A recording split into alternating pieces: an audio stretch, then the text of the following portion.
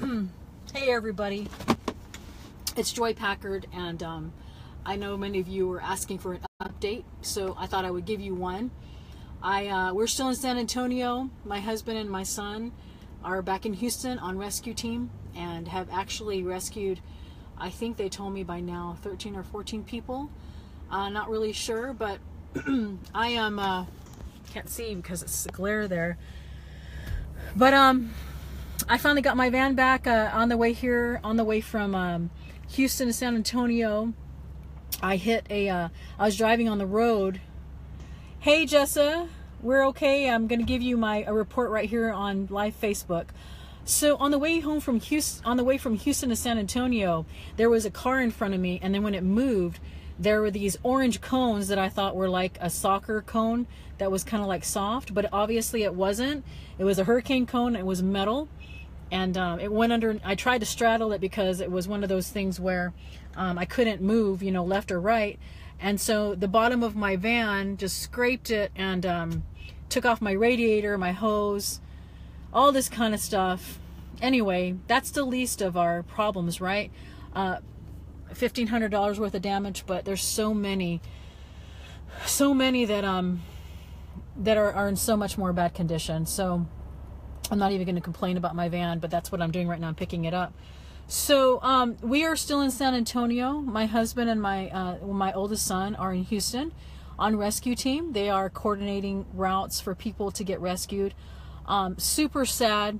We'll talk about Houston in a minute, but my husband's hometown of Vidor last night, I'm sure many of you are seeing on TV. That town is 2 hours east of Houston, where my husband grew up. Lots of family there in Vidor, Texas, and it's terrible. Many people losing their homes. It's just so devastating, and I can't believe what I'm seeing, and it's just terrible. And so a lot of our families over there and friends, houses underwater. Lost everything. So yeah, Jessa. And so Winnie, Texas, I was looking at, where I raised my kids. The highway was a river. Anyway, it's so heartbreaking to me to see this. This is where, my husband grew up. A lot of his family are there. A lot of them were pleading on Facebook last night for rescue as the water was coming right in their house, and I felt so helpless. There's nothing we could do. And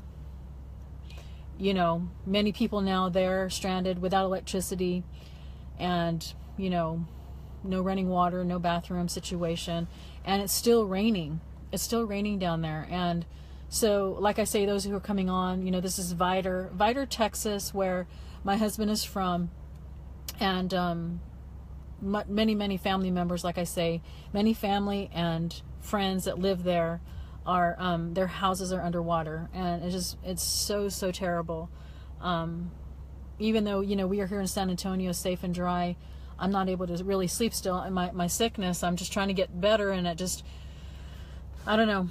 I'm just doing a lot of praying, and now it was going east, so we have family in Vidor.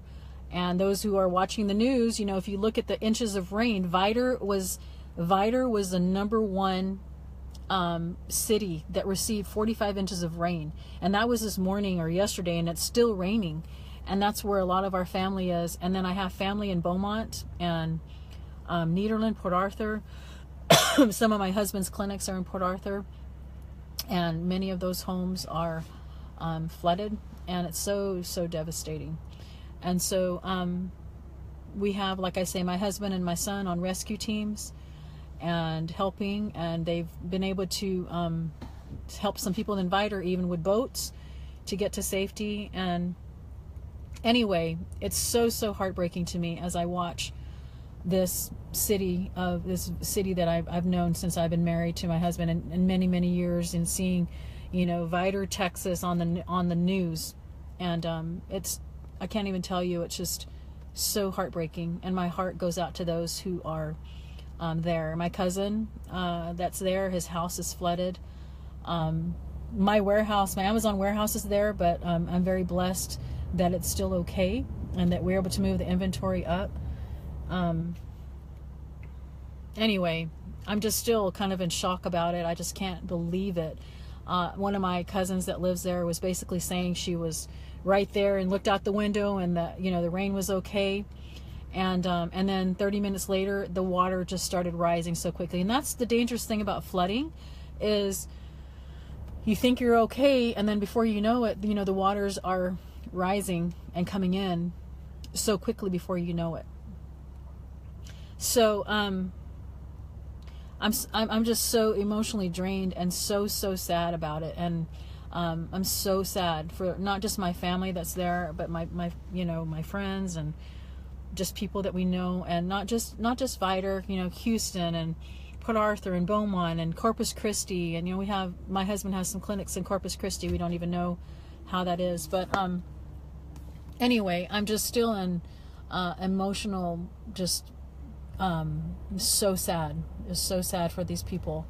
And it's heartbreaking, like I say, to get on Facebook and see people pleading, you know, for help whenever they're going through that. And so many people who have lived there for years and years and years, Vidor, Texas, and, you know, that little town is not as ready for rains as much as Houston is. You know, I know Houston, you know, we we got floods and stuff, and yes, it's devastating, but, you know, like those little towns outside like that, they are not ready for flooding like that. And you know, you're seeing, you know, cars underwater. You're seeing, you know, homes. You're seeing people that are trying to save their homes, you know, putting sandbags as best they can, trying to, you know, save their valuables. And just watching that is so heartbreaking. And so as far as our own home, we are, you know, very blessed so far that our house is okay. But we still have, we're still under mandatory evacuation. The levee is supposed to crest in the next day or two, and there's still a chance of flooding as far as that, you know, overflowing and everything. So we are in the purple zone. So if that levee breaks, then there's still chances for water to enter our home. As of now, our home is still, we're so blessed, like I say, unlike some others in our neighborhood. In the very back of our neighborhood, there's a lot of homes that were flooded. There's a lot of people in Houston that, like I say, have lost everything. And I just can't imagine. I mean, those of you who are, you know, are watching, and, you know, to have to leave your home and shut the door and then not know what it's going to be like when you get there. It's just that feeling, you know, just grabbing what you can to get out, and then shutting the door and securing it the best that you can, and not knowing what you're going to come home to. And so many of those are not going to be coming home to anything. And that's what's so heartbreaking to me, you know, seeing people that you know and love, and even people that you don't know and love, because, you know, there's people out there who are suffering. And here I am, you know, with a $1,500 van problem. Who cares? You know, that's so minute compared to everything else that people are going through. And so we ask for your continued prayers for all of those affected. It's just so surreal to me, you know, to be involved in it. And yes, we are in sunny San Antonio, and, you know, we're safe, but I'm thinking about everybody back home and everybody that this storm is affecting all around us, and everybody who's lost and who are possibly going to lose everything. And, you know, I just want you to think about that feeling for just a moment, you know. Even the smallest of things that you take for granted, you know, for your light switches to go on, for your bathroom toilets to flush, for you to have food in your fridge that's not spoiling. You know, that's what, I mean, people are losing their homes. They're losing everything. But, you know, through it all, we're grateful, right? And we're grateful for our family, and we're grateful that that part is okay. And so, my hearts go out to those who are going through that. And, you know, like I say, we are still so blessed that our home is still okay. but we're not out of hot water yet, so we continue to ask for prayers. The river there's still a chance for the levee to break and crest, and we are right there in floods, where we would be flooded. And but I have a lot of faith and hope. But even if if things don't go the way that they need to go, then we're still very blessed to have everybody evacuated and everybody good. So that's our report. My son and my husband are still out there with rescue teams helping. They're actually trying to help our hometown where he grew up in Vidor, Texas, which, like I say, those who are coming in late, that's the city right now that we're looking at our family and our friends who are there and trying the very best we can to rescue and to help. And it's so devastating. It's so devastating to me. I can't even tell you. I feel like my heart is like falling out. It's a feeling like I've never felt before. I mean, we've been through hurricanes and tornadoes before, but nothing like this. And I basically we're still waiting till tomorrow to see. We're still under mandatory evacuation. We are not. They're telling people not to come home. People are going home, and they don't realize that some of these homes are almost flooded, if not flooded. And every time people are going through, the little wakes from the cars are making it to where it's getting in people's homes. And so anyway, this whole thing has just been a living nightmare for the last 4 days, and I'm just last night, like I say, I was watching on the news or on my phone, watching my husband's hometown just being swept up in the waters. It's just so heartbreaking. Anyway, that's our report for now. I'm waiting to see if we can still make it home in the next day or two, but we are not out of the hot waters, even though our house, it's sunny back home right now and it's not raining. But the levee is at, I think they said last time, was like at 56, 57, and it can hold at 59. But if it doesn't hold and it comes over, then we are in the line of path, the path of possible flooding in our home. So anyway, it's so it's a feeling like I've never had before, and I'm exhausted.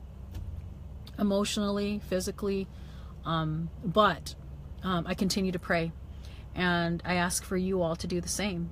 There's so many people that need our help, and that's, if we're not here physically there in Houston or all the other towns that are needing our help, then we can be there spiritually. And there's ever a time that they need our prayers, it's now.